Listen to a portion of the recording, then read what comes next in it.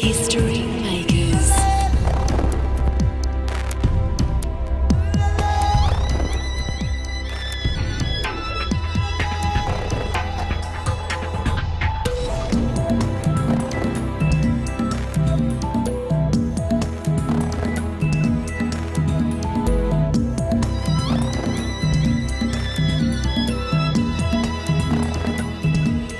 History Makers. Hi and welcome to History Makers TV. My name is Matt Prater and it is so exciting to be here at Easterfest. All week I've had butterflies in my stomach. It's Good Friday today, the day that we celebrate the death of Jesus Christ and the resurrection of Jesus Christ, more importantly, on Easter Sunday. We're here in the middle of Toowoomba. There are thousands of people.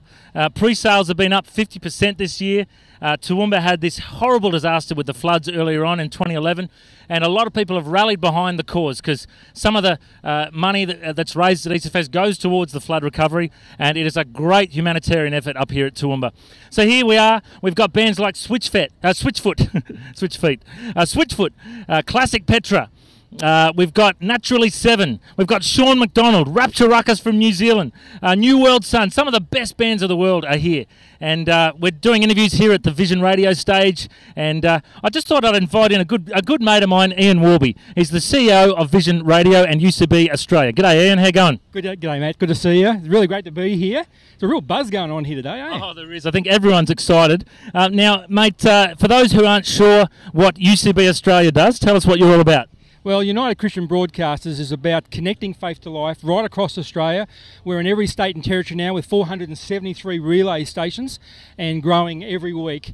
We also are the publishers of two really great daily devotionals, The Word for Today and The Word for You Today, our new youth edition. And that's our big focus here this weekend. We're also partnering with JC Epidemic, and we're giving away thousands and thousands of this wonderful daily devotional, The Word for You Today, and also giving away free ice creams with that as well. So, you know, with the weather the way it is today, I'm sure they'll go really quickly as well. Now, Ian, I know you're a Petra fan. You probably grew up listening to them in your teen years, or maybe your 20s, I'm not sure.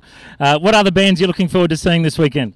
Well, I really am looking forward to seeing Paul Coleman Trio getting back together again as well. Also looking out for Peter Furlow as he makes his debut solo appearance here over the weekend. For those who don't know, he was part of the Newsboys. And so it's good to see him strut the stage on his own. I hear he's also got a few butterflies there as well. So I'll be looking forward to that as well. So it'll be really great to hang out here.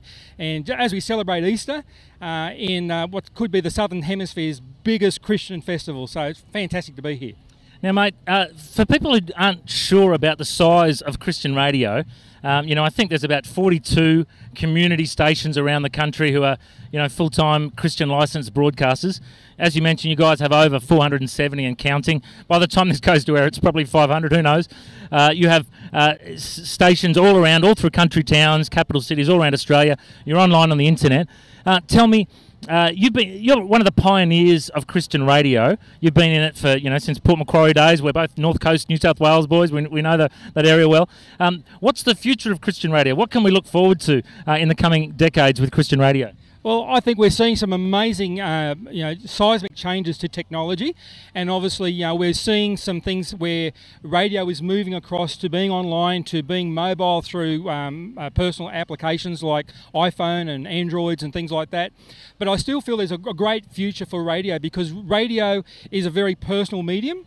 It's not as impersonal, say, as television. You know, often referred to, television is all you people out there in television land, and I know we're on the video here, but radio is such a personal medium. I think it really aligns itself well to that wonderful scripture that says that faith cometh by hearing and hearing of the word, and we can reach people where they're at, whether it's in the personal space of their car as they're driving around, shut-ins, people listening in through their headphones. Radio reaches people where they're at, and it really helps form people's opinion on what's happening in the world, and it's a really great way of engaging people. So I still think there's a wonderful future for radio. Yes, we need to get with the new technology, and we're migrating over to that, and we're seeing that it's even going to provide more opportunities for us to reach more people.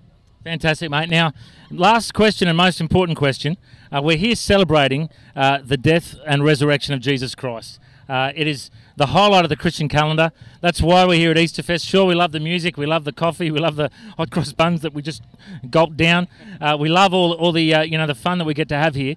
But the most important reason we're here is to worship and celebrate the gospel of Jesus Christ. For those viewers who aren't sure what that is, some people think you've got to be good to get to heaven.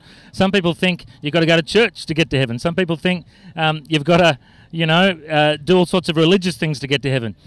Really, in a nutshell, Ian, would you just share with our viewers, what is the gospel of Jesus Christ to you?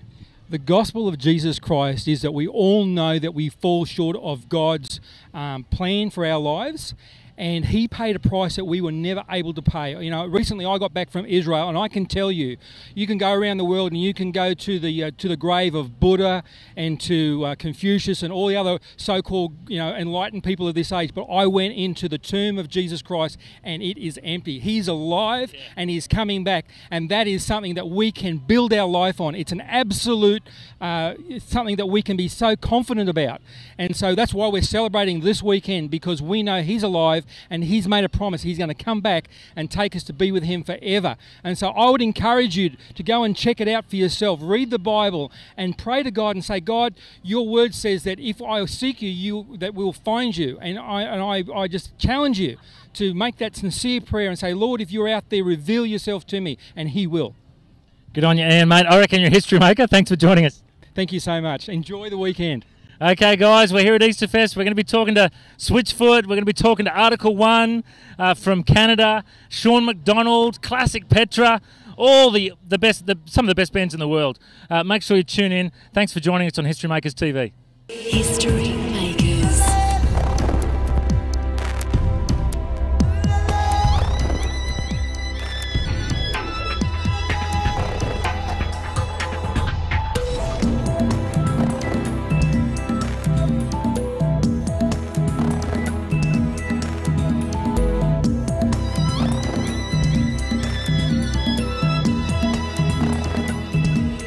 History